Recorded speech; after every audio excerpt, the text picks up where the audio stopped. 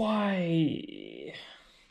Hey guys, welcome back to Stewie's Garage. Today I'm going to talk about a turbo problem I had on my Audi A4 1.8T turboed engine with the K03 Turbo. I have a video on my channel about how that turbo broke on me, and this is the video where I'm taking it apart and kind of fixing it. So I'm just going to show that, and yeah, you can find that video here.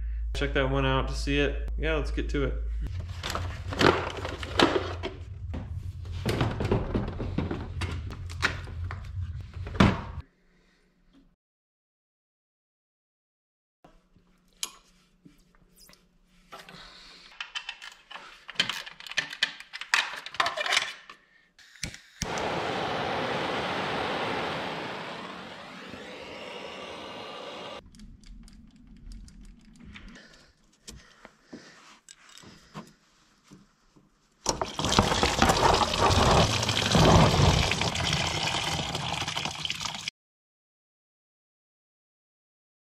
Hey, Stewie from the future here. So, while I was filming that video, I had a lot of problems with my camera, and I missed the rest of the disassembly, so I'm going to show you some of the things that you need to take off to remove the turbo, because I wasn't able to film it then. Hopefully I can film it now.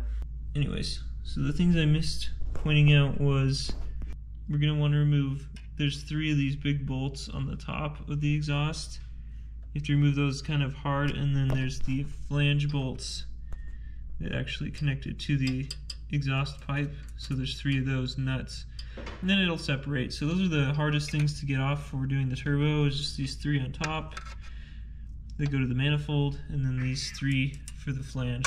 There's a coolant line as well that goes into the side of the block. That one's kind of tricky to get to. That's about it. There's the oil feed line, but that's pretty easy.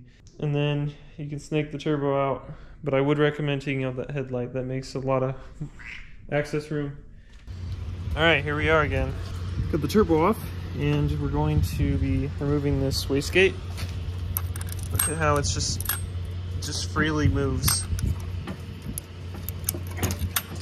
So I undid that bolt. I'm going to pull that out. I got some replacement parts here, and we're going to put that back on. I needed to weld it back together. That's the one reason I needed the welder.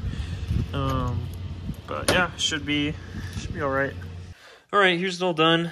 I welded it up. Not super pretty, but it looks good there. Got that arm fixed, and there's our new wastegate latch, and it's adjusted properly, so I'm going to go ahead and send it and throw it on.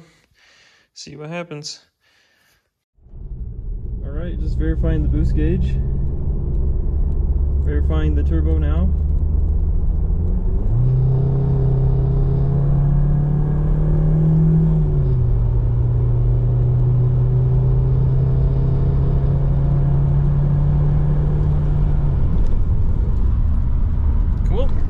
Repair worked out. I was able to weld up that turbo. I'm surprised. That's great. These don't make a lot of boost. I mean, the most I've seen is like 8 psi, I think, maybe 9. But yeah, it's good enough for me.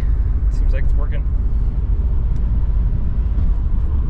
Alright, so we were able to successfully fix the turbo on this Audi, and honestly that footage was from a year ago where I'm like fixing it, taking it apart and welding it.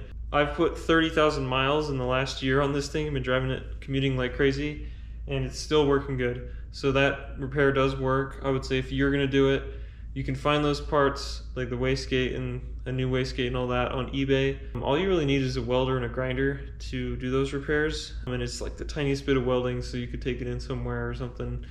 Really just like almost like spot welding a little bit. So really easy. I'm no welder, but I was able to do it. But anyways, thanks for watching. Good luck on your Audis and your turbos. And like this video, it helped you out. Thanks. See ya.